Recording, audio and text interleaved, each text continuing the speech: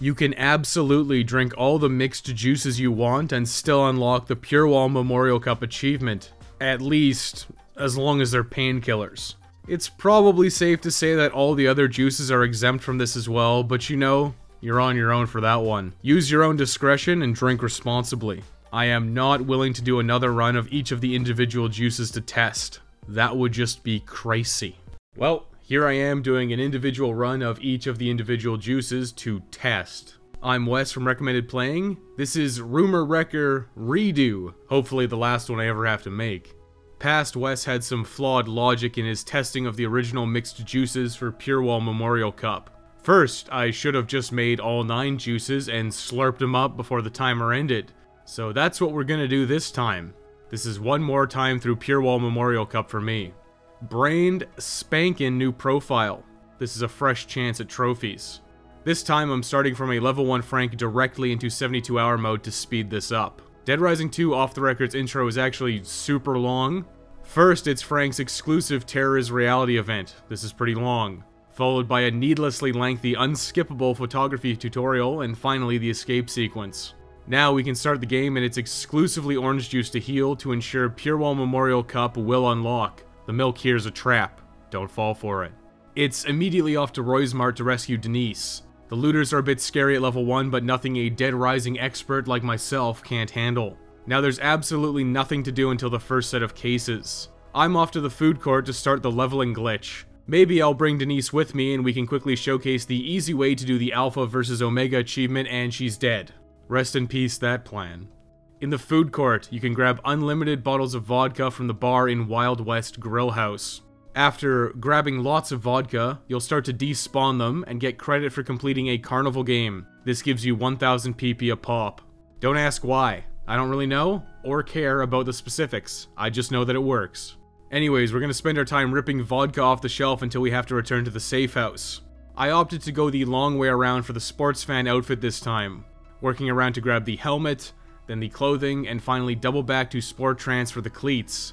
We'll get the face paint after the first cases. Of course, I managed to snag a bunch of the security box keys while I did this, since $1 million is required. The first Zombrex dose later and some more waiting around and it's off to see Becky at the hotel. This is another quick mission, it's just a trip down to the arena. Absolutely grab this first key, it's for a Zombrex. At the arena, we're skipping that cutscene this time. I'm on a deadline. Now double back to the safe house. On the way, you should hop the lights at Benny Jack's barbecue shack to get the final piece of the sports fan outfit. That immediate speed increase is palpable. Now just get back into Royal Flush Plaza and back to the safe house. Nothing else matters besides cases and we have a while to wait. Time to kill more time at Wild West Grill House grabbing vodka for PP gains. The case finally turns red and it's time to return to the safe house. This is about 14 levels worth of vodka later. There's no better way to kill time in Dead Rising 2 Off the Record. Off to fight Shaggy from Scooby-Doo, a couple of detours for combo weapons and some cash via hackers, and we're off to Uranus Zone. I took a quick detour into the Atlantica for the key near the statue. This is absolutely worthwhile, it's for a Zombrex. In the Uranus Zone, it's just a quick trip to the bank for lots of cash and Zombrex, more than enough to get us through 72-hour mode. Time to fight Brandon, easy peasy even at a relatively low level. This is just a matter of baiting him out from the stalls and taking a single swing. OTR's damage throttling is super annoying, especially on replays. On the way out, smash the case for 25 grand. This is Brandon's payout from TK at the start of the game, and we're 34,000 off the million.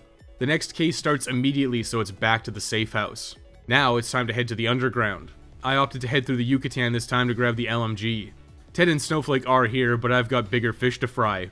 See ya! Just straight down to the underground. The photo section sucks. Skipped. Now it's just a beeline to the end of the train, and we're done that section. One simple, quick detour left for another Zombrex. I can't help myself, I need to grab this one every single time. Now we've done everything for a while, so it's back to Wild West Grill House for more power leveling. Once I hit level 37, I had to dose Frank with a Zombrex, then the grind continues. At level 42, I got bored and didn't feel like continuing to ruin my PS4 controller's circle button. We're more than high enough level at this point. Back to the safe house to wait for case 4-1. Run for the money is simple, you just have to remember that you're only using orange juice to heal. Collecting the cash reserves from the vaults will easily push us to $1 million. Once all 3 casinos are dealt with, it's off to the Atlantica. This time I opted to just shoot it with the LMG. I didn't feel like dealing with the soldiers. I took Lynette to the shortcut so I had it unlocked, but it's unlikely I'll bother using it. Now it's time for even more waiting around. This time it's waiting on the lights near Benny Jack's barbecue shack. Once you get the call about Rebecca, just jump down into the restaurant and you'll get the cutscene.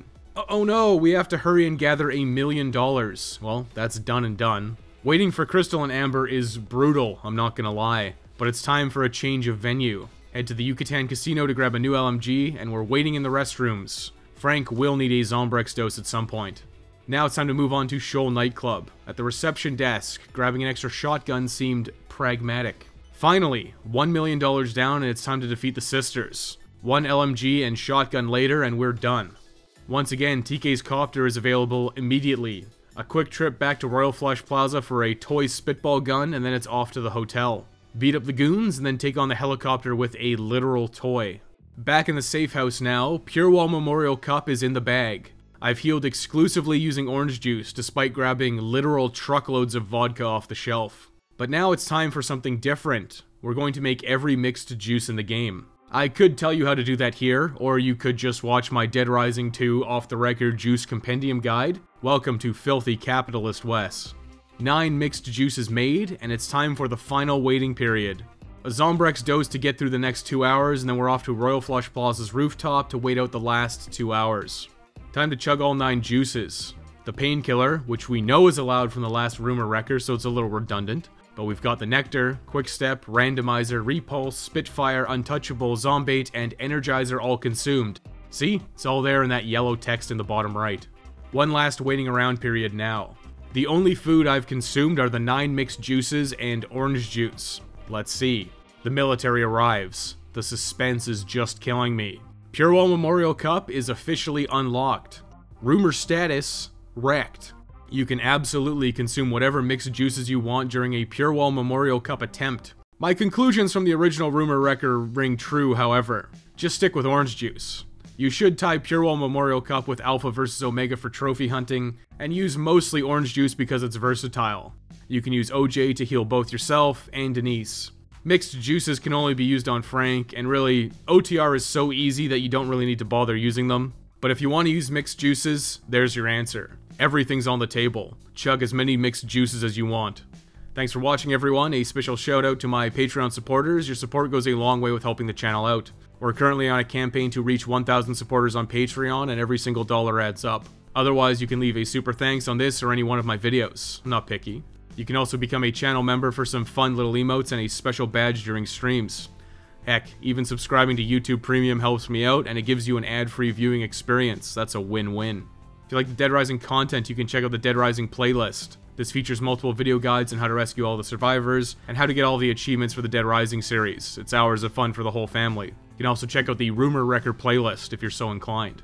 And you should also like and subscribe for more Dead Rising content. Thank you for watching.